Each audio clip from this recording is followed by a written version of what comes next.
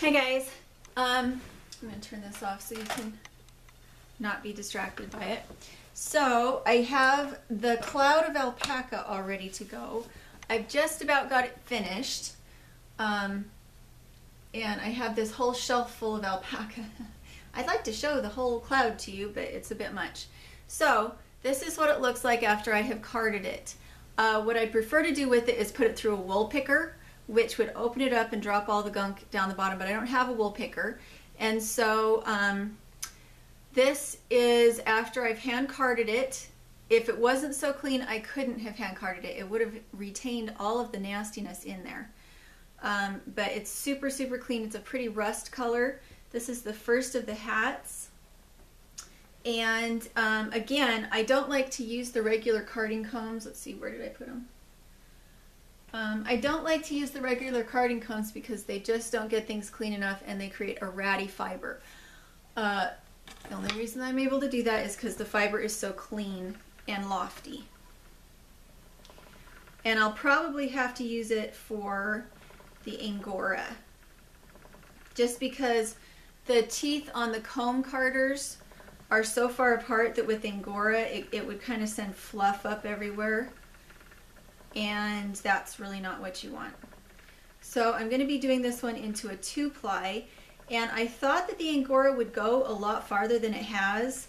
She sent me about 1/4 pound of each of the colors is about what I'm thinking that was, because it was a total of a 2-pound box, and I had 4 different fleeces in it, about the same amount of each. So I think that what I got was about 1/4 pound, and 1/4 pound, I'm thinking that it's going to be enough for one hat,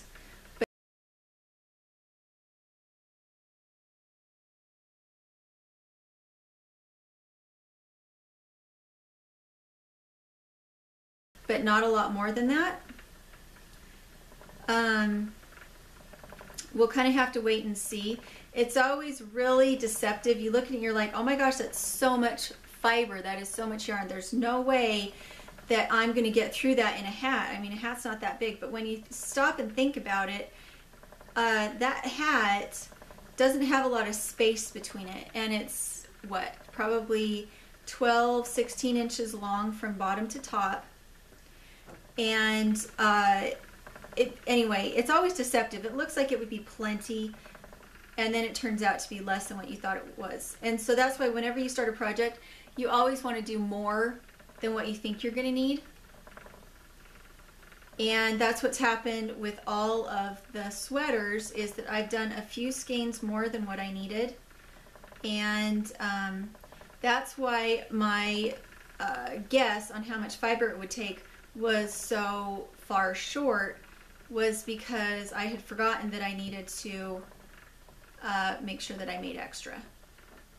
Now, that's not a huge big deal. A lot of it, well, in fact, all of it I've used in further projects that Mr. 8 Sweaters ordered. I've used it in gloves. I'm not going to use it in hats because the hats are on the sensitive skin of your face, and it can make you break out if you've got some kind of scratchy wool. And that was a big concern that the people who ordered the hats from me had. And so I had decided to use the Angora for my rabbits. But I'm kind of running out of time, and since Growing in Faith Farm sent me all this really nice alpaca, I actually think the alpaca is going to be nicer, and so I'm using the alpaca instead. Right now what I'm waiting for is a wool picker. It's supposed to be here any time now, so that I can use it for the next, I have 5 or 6 hats total to do, and all of them would benefit from being put through a wool picker. So I have a wool picker coming. And yeah,